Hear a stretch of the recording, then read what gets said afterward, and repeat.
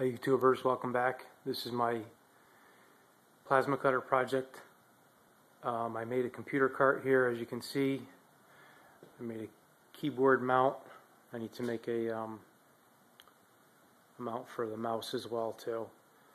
And here's the cart that I made out of scrap. Found a stainless top. My mother used to own an ice cream store, and we had some stainless laying around. Yeah, the computer will reside down there.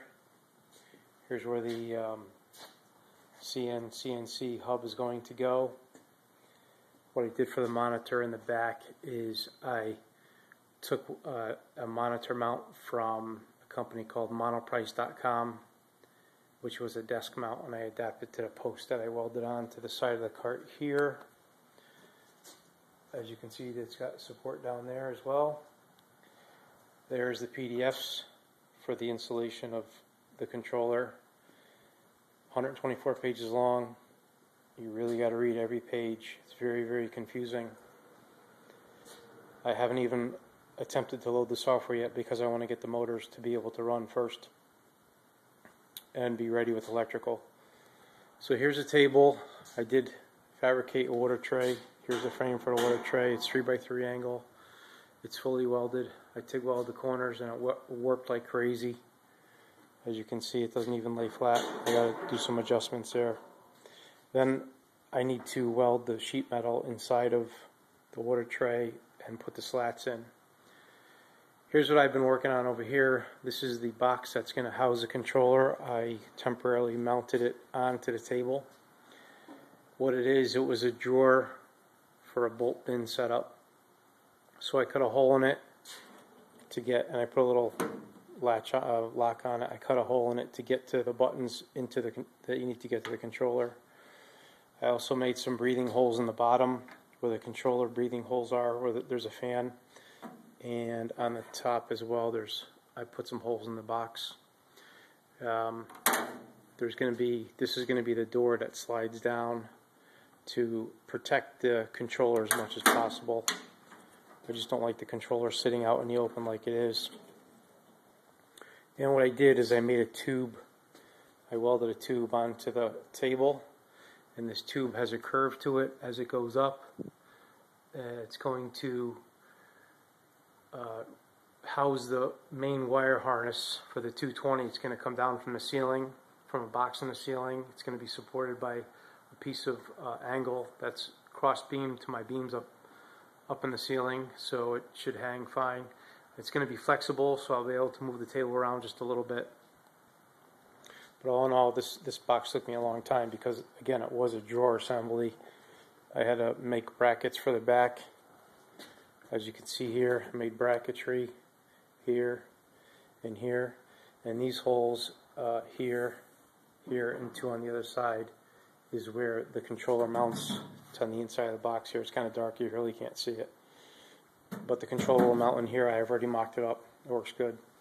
And then the main wire harness will run down to this post here and exit out of here. And I'm going to put another breaker setup on the table as well. And there's going to be a plug, a lot of plugs, probably right around there. That's where I'm going to plug my plasma cutter in. I'm going to also cover the plasma cutter with a piece of bent over sheet metal, and inside that I'll also have a few sensors. I think the height sensor's in there and the voltage sensor. It's going to be right next to the plasma cutter. I'll put it in some sort of plastic box. There's my PowerMax 85. Haven't used it yet. Here's my machine torch. You have to disassemble and assemble these things like 4 or 5 times. Here are the motors that I got from CNC.com. What you guys, if you're building a 4x8 table, make sure you click on the other options for the length of wiring. I did not, because it's on a different page. The site's a little confusing, and my wires are too short to get to this box here, so I have to I cut the pigtail off of this motor. Here's the motor inside there. And I have to lengthen the wires. It's basically alarm wire from Home Depot. You can get it online. I need to get probably over 100 feet of wire because I got to rewire all these they're just too short. Plus I'm going to be running the track system that's going to reside right along here. I'm going to get that track system from McMaster-Carr. Once I get more to the point where I have the motors mounted and everything, I'll order the tracking. I think in a previous video I showed the trays that I acquired. Here's the X tray, X-axis tray that's going to house the wire. I have my stop set already here. Again, I have not done any full welds to the Y-axis yet because I'm mocking everything up and getting it all aligned with the water table itself to make sure I'm within specs on that. So all in all, it's coming along pretty good.